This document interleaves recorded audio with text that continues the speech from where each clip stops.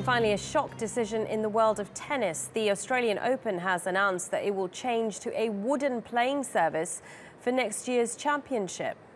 Out with the blue and in with the new. We're onto something, and I think that everyone's going to be fast followers in this, but the feedback we're getting from the partners is that they're very pleasantly surprised, they like it. Well, in a move they say will once again revolutionise the sport, the Australian Open shocked pundits, professionals and fans.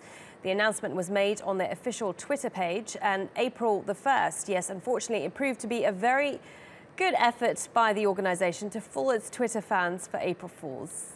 Game, set and match, well played.